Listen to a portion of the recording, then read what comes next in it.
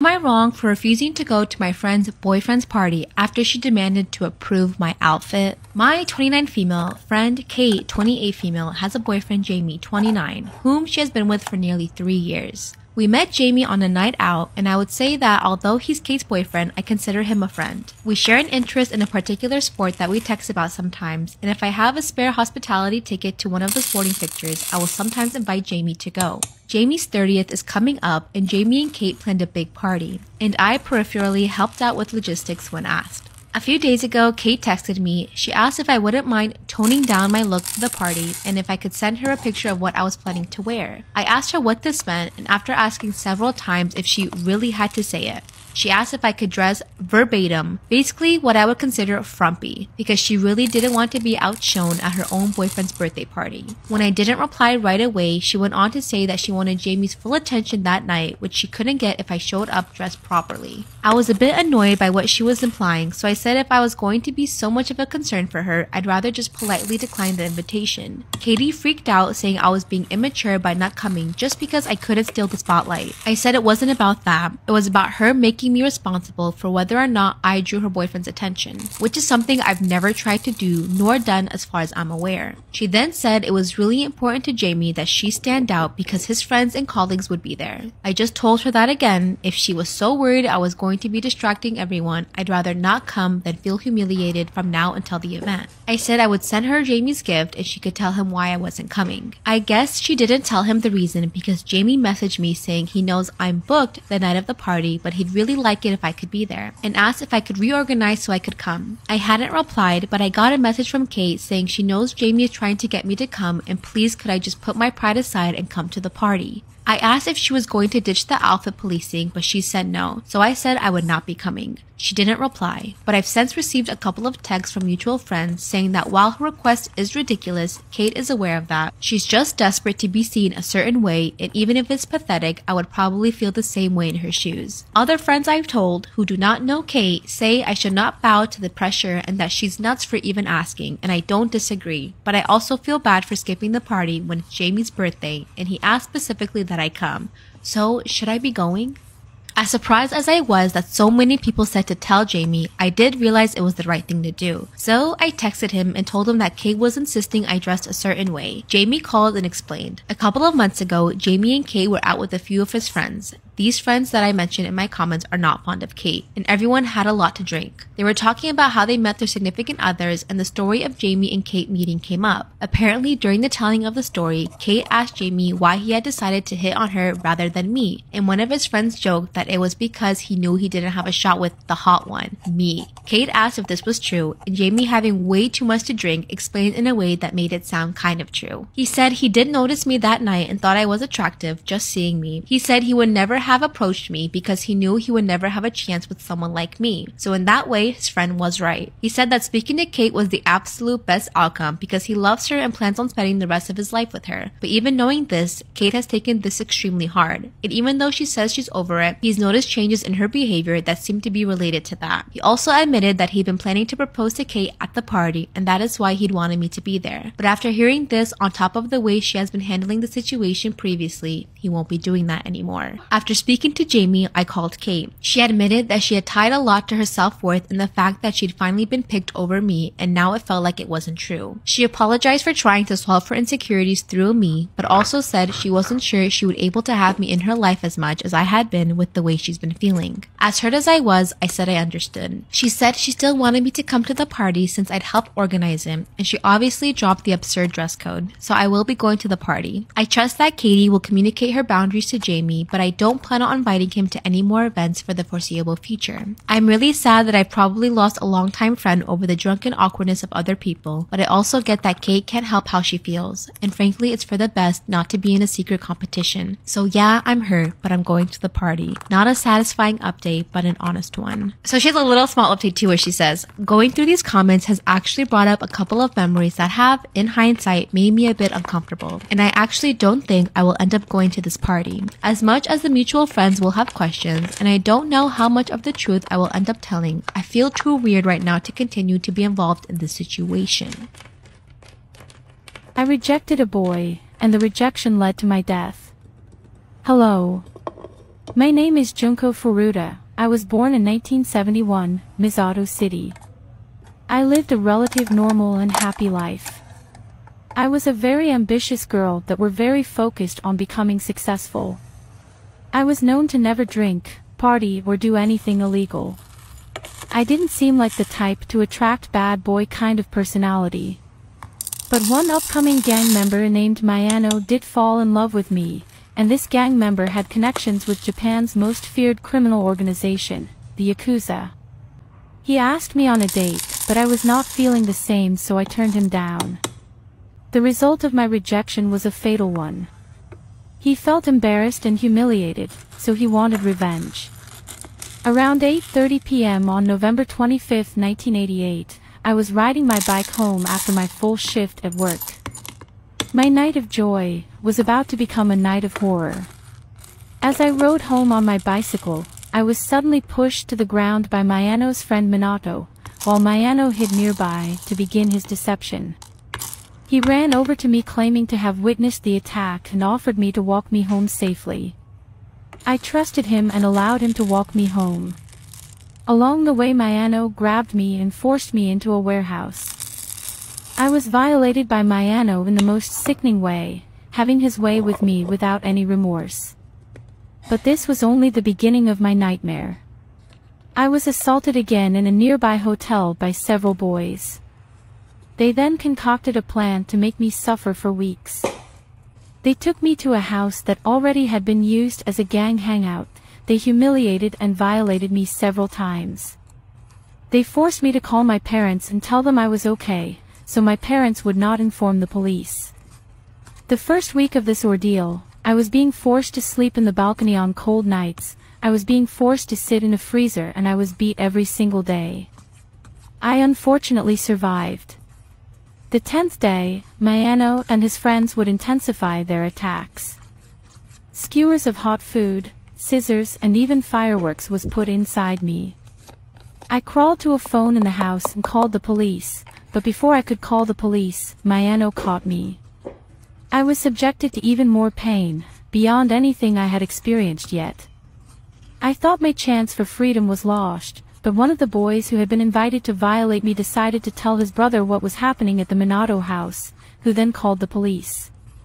But police failed me. The police went to the house, but decided not to search it. They believed the invitation to search the house was sufficient proof that there was nothing to hide. Had they followed through on the information they were given, I could have been saved. This got Mayano even angrier. He tied me to the ceiling and used me as a human punching bag. I was unable to breathe through my nose anymore. By day 30 of this ordeal, I was unable to walk. The damage to my internal and intimate organs were so severe that I could not even go to the bathroom anymore. I begged my captors to end my life, to release me from the pain. On the 44th day, they beat me up so bad I finally died. Police found my killers, but the system was about to fail me in death, like they failed me in life. Mayano received a light sentence of 20 years. Minato, Ogura and Yasushi served around 8 years each. Today they roam the streets free after serving their time. People are telling me 25 male that my girlfriend 25 female cheated on me. So last month, my 25 male girlfriend 25 female of 2 years got asked to go on a cheap vacation with a group of people she kind of knows. She's friends with 2 people in the group, and they were going to get a discount if they had 10 people to go on the trip. It was a 10 for 8 discount, and basically 2 people would go on the trip for free, but their friend group had only 9 people, so they asked my girlfriend. She didn't want to go, but her friend pressured her, saying that she's never left the country before and it would be fun. She caved and went on the trip, and she hated it. Like, she would call me to do nothing but complain about the activities in the group, which I understood because the planned trip was all stuff my girlfriend hates. Scuba diving, she's afraid of the ocean, hiking for a day and a half, she doesn't like camping, going to parties, she has sensory issues, being a slut on the beach, which is what she called the day she spent watching the other 9 girls flirt with everything and everything that moved and other stuff. She's introverted, and I can count on my hands the number of times she leaves the house in a week, including taking out the trash or going grocery shopping. She works from from home as well, so she doesn't have to go to the office. She came back about 2 weeks ago, and the day before yesterday, I got a text from my sister, 26 female, saying that we needed to talk. I met her yesterday and she told me that my girlfriend cheated on me on the trip. Apparently, one of the girls felt guilty and told my sister, who's friends with her. According to this girl, my girlfriend went clubbing with them, had 10 shots, got drunk, kissed a guy, went to the bathroom with him, did a line of coke off his and then proceeded to have with at least a dozen different men. And guess what? My sister apparently got video evidence of this. She showed me a crappy video in 360p of a girl with the same hair color and build as my girlfriend riding some black dude while off 3 others and saying they were so much better than her boyfriend. It was like watching some weird cuckold porn and I was mystified. The quality of the video was so horrible that for all I knew, it could be Lana Rhoades in it. And none of the actions of that night described my girlfriend. The clubbing. She hates the sensory overload from the loud music and flashing lights. She would never go to a nightclub. 10 shots. My girlfriend is a lightweight that can barely function after 3 cocktails. If she had 10 shots, she'd probably be dead. Not to mention that she hates the taste of alcohol and only drinks fruity cocktails. Coke. So apparently my girlfriend got blackout drunk and also decided to do hard drugs. That makes no sense to me. Sleeping with a dozen men. She's a little nervous when having vanilla sex with me, so unless the liquid courage and coke did 180 to her personality, she would never agree to a gangbang. And this apparently took place on their last night there. Wouldn't she have a horrible hangover, not to mention whatever the equivalent of a hangover for coke? When I picked her up from the airport, she was so fresh and happy to see me. In contrast, all the other girls looked like zombies. There were more holes in the story than Swiss cheese, but my sister was so insistent that I just told her I'd talk to my girlfriend to get her to leave me alone. I went home and said that people said you cheated on me, and I'm confused why, and she was just as confused. She said none of that ever happened, and she spent the last night there in her room on her laptop. She wanted to get a good night's sleep before the flight since she finds it hard to sleep on airplanes. And one other important factor is that she was cheated on in her previous relationship. And she told me a long time ago that she would break up with me instead of cheating because no one deserves to go through something like that. I believe my girlfriend, but it's my sister who's telling me this. Someone I'm incredibly close to and trust. If her friend came to me with this story, I would likely have laughed in her face. And honestly, it took everything in me not to laugh at my sister because the story she gave me reads like a crappy porn plot. But my sister wouldn't lie to me, so now I'm conflicted. And now she's gone and told a bunch of mutual friends who are telling me that the proof all points to her cheating on me. The proof is so full of holes that no one would ever believe it. But the person telling me this is one of the most important people in my life. But another person incredibly important to me is telling me that the story isn't true. What the heck do I do? Am I the asshole for my reaction to my birthday present? I, female 29, met Will, male 30, 6 years ago when I moved into a new apartment close to university. He was my next door neighbor and offered to help me put together flat pack furniture. We really hit it off and have been together ever since. Will was married right out of high school to someone who was not a very good match. They were young, dumb, and made a colossal mistake. Will recognizes now how crazy it was to marry someone at 18, but at the time, they really thought it was a good idea. That being said, the breakup and the fallout was terrible. This was before I met Will, but it sounds like both sides were out to inflict as much pain as possible. Fortunately, there were no children or assets, but it was not a smooth process by any means. Will reached out to his ex-wife relatively recently, about 2 years ago, to apologize for all the pain he put her through, which I thought was quite nice of him to do. She also apologized for her actions, but both agreed that they did not want to stay in contact. However, coming out of that, Will told me that he has realized he never wants to get married again. This was a surprise to me, but I have never really wanted the white picket fence, so no marriage didn't really bother me. I am happy just to be in a long-term committed relationship. Recently, it was my birthday, and we had some people over for a barbecue. It was really lovely, but Will insisted we do presents in front of everyone. I haven't ever really done that, but I didn't have any issues with it. Everyone gifted me really sweet and thoughtful items, and it was a blast until I got to Will's gift. Will had been really bragging about how this was the perfect gift, and I had to save the best for last. It was a diamond tipped drill set. To be clear, I don't own a drill and have no interest in anything related to drills. My face fell, and Will burst out laughing, saying that the joke is that these diamonds are the only diamonds I could ever expect to receive from him. Quote, get it? Because we aren't ever getting engaged? I was so humiliated. I excused myself and went into the house, and I suppose that everyone left after a while. Will tried to then give me my real present later that evening. explain because the drill bits were only meant as a joke, but I didn't even open it because I couldn't understand why he was so cruel in front of all of my friends. Will says that I'm overreacting when I have another gift, and I agreed that we wouldn't get married. I feel really hurt, and Will doesn't seem to get it. Am I overreacting? My 19-year-old sister is getting married to her high school teacher. My younger sister is getting married to her 36-year-old high school teacher in a few days, and everyone seems okay with it.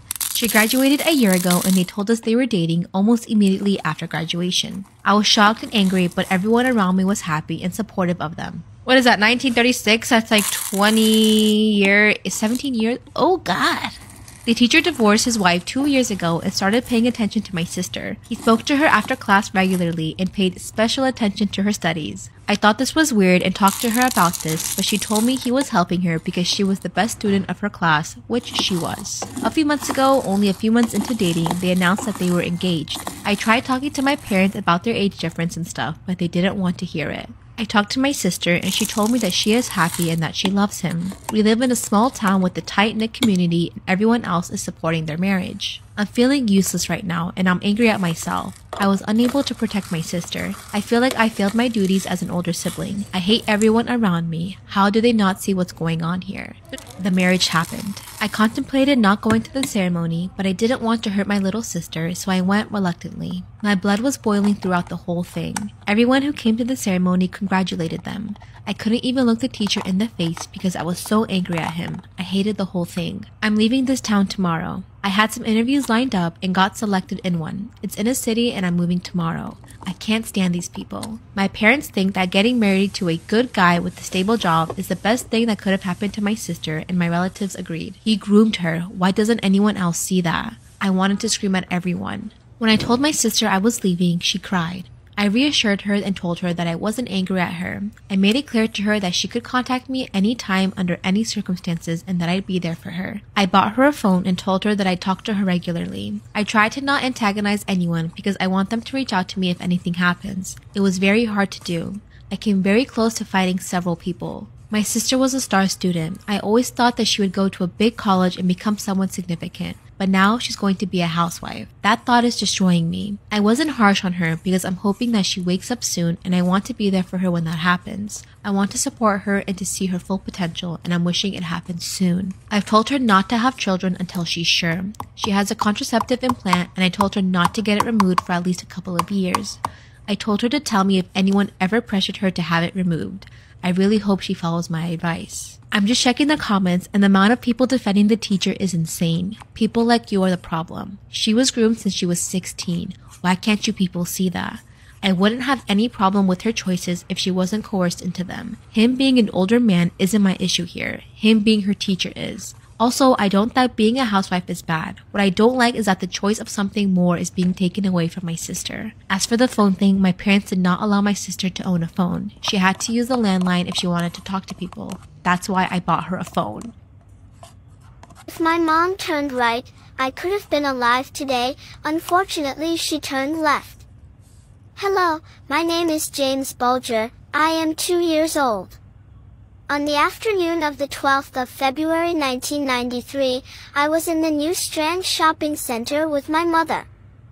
My mother went into a butcher's shop, and whilst my mom turned for a few seconds, 2 boys approached me, took my hand and took me outside with them.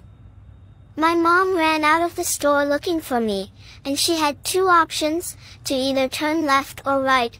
She chose left, which was the opposite way they had taken me. A total of 38 witnesses me being led away by the boys. They listened me crying for my mom and still did nothing.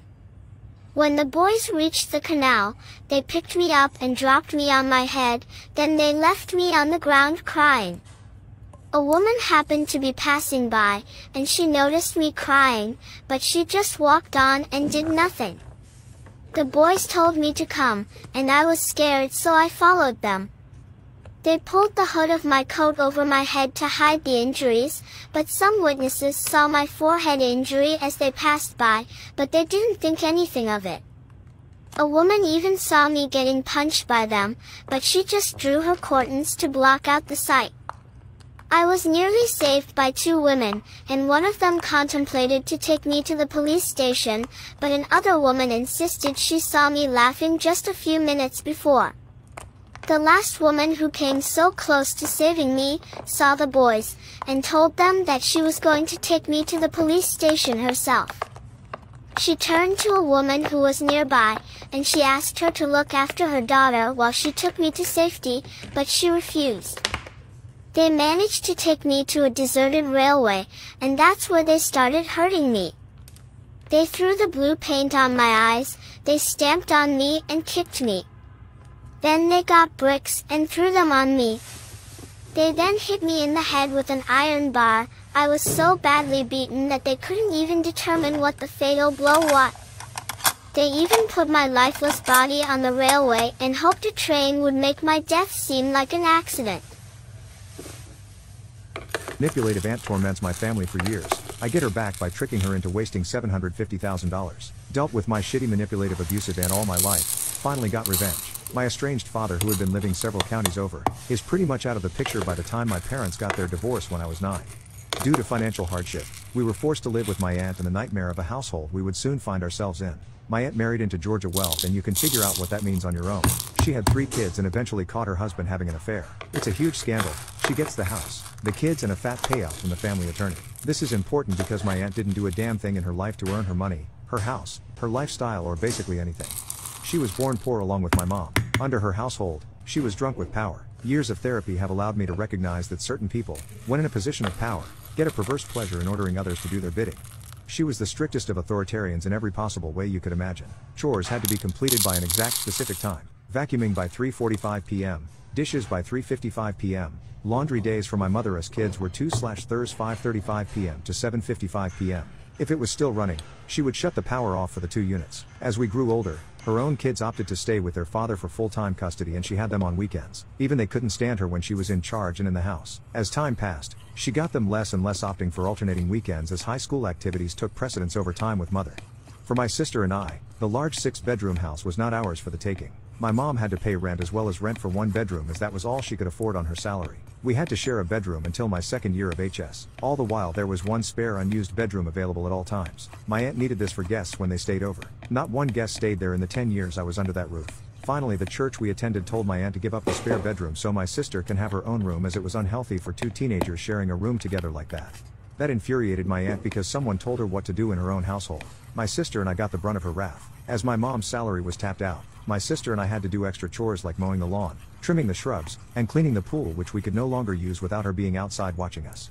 My aunt's behavior was becoming more and more outrageous and disconnected from society. For example, she had always snapped her fingers when she wanted to get someone's attention, but it was getting far more frequent, and she would blow up into a tirade if either my sister and I didn't obey.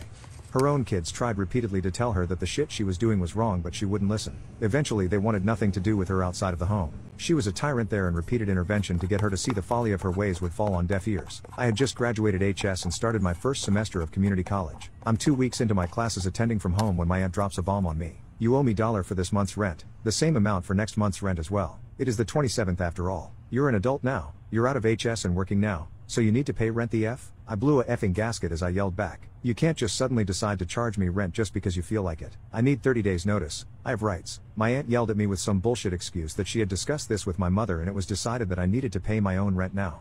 In some miraculous backbone move, of which I still have no idea how I stood up to her, I yelled right back at her, "If I'm an adult, then treat me like and talk to me about rental agreements.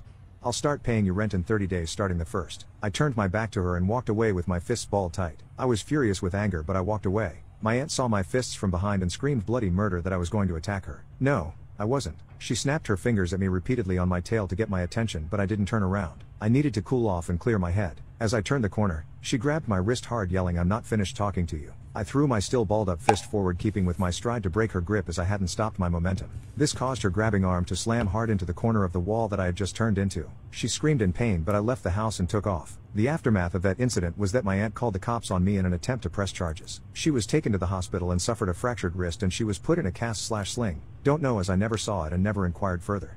Her story changed every time she told the cops what happened, while my story was spot on every time. I can still recall that moment down to the smell in the house, where I was facing, the working and non-working light bulbs, etc., forever ingrained in me.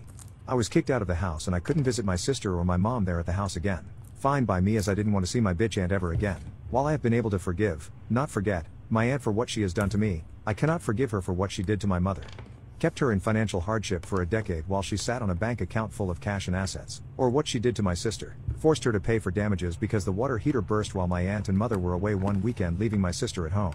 She didn't discover the flooded rooms for hours. My aunt's reasoning: it was her responsibility to watch the house, not the responsibility of the homeowner to maintain/replace the water heater before it goes. Let's leave that upfront $5,000 financial burden before the flood insurance kicks in on a 16-year-old girl. I've had little to no contact with my aunt since I was kicked out of the house nearly 2 decades ago. But I do keep in constant contact with my cousins. While I'm not going to divulge what I do for a living, I can say that I work with and for the government. I've worked my ass off getting to where I'm at today. I'm known for being truthful, wise, and giving good advice when asked. Because of this, I often talk financially with my cousins, all of whom are money smart and are doing well for themselves. They often then relay this information to their scheming mother, who has no mind for business and investments. All that money she got from her house sale, her divorce settlement, her previous investments is pretty much gone. I spent years planning on the perfect trap, and it took a long time to prepare everything to make sure everything appeared right. And I don't pretend to know the law, but I do know the regulations and laws pertaining to insider information. This is not that. 100% certain of it, and if I ever go to court, I know my lawyer has a solid case in my defense.